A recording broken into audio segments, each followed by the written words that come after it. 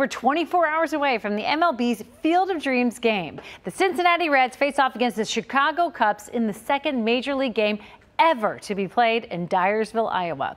And that is where sports anchor Marshall Kransky is live for us tonight. Marshall, why does it make sense for the Reds to play in this game? I feel like I know the answer, but I cannot wait to see this story.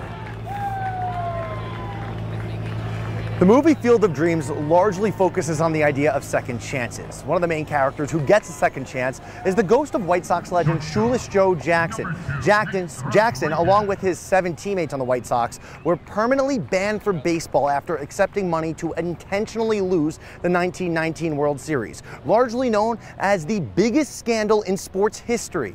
And all of that drama, that happened in Cincinnati.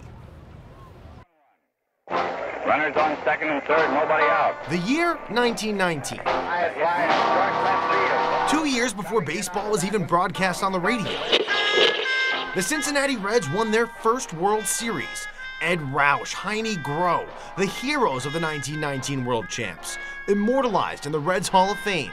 But a great Reds team has been overshadowed over history. Overshadowed by the White Sox accepting bribes to intentionally lose the World Series, more commonly known as the Black Sox Scandal, with controversy of the legendary Shoeless Joe Jackson in the center of it. Building this myth around Shoeless Joe, and then of course, W.P. Kinsella took that to a whole new level with his book. That book that later turned into the film Field of Dreams, amplifying the belief that Jackson was innocent. Shoeless Joe, he has what, 300-something batting average, has no errors, has the only home run of the entire series.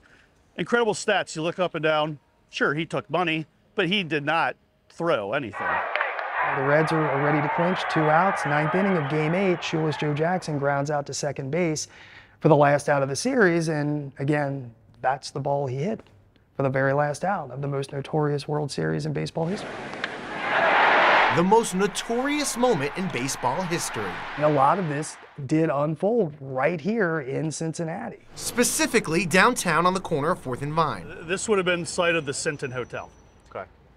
And the Sinton Hotel played great importance to the 1919 World Series. This is where the White Sox stayed during the series. In a glorified broom closet. Abe Attell was a former lightweight boxing champion. He was also the known bagman for Arnold Rothstein, New York gangster who was behind fixing the entire World Series.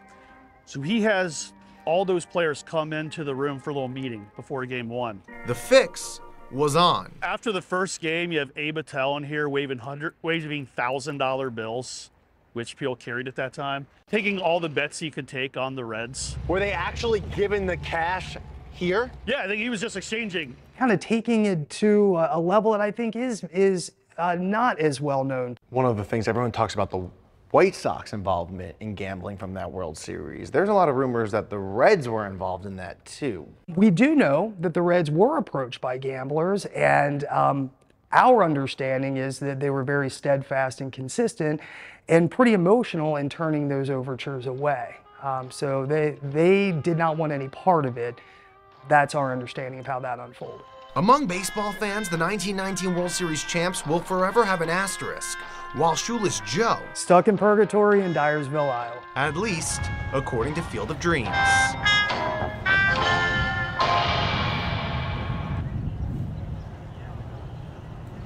Some might believe that the film Field of Dreams and this area right here symbolizes purgatory.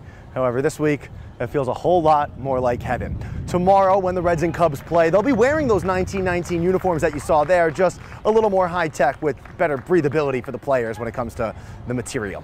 Live in Dyersville, Iowa, Marshall Kransky, WCPO 9 Sports.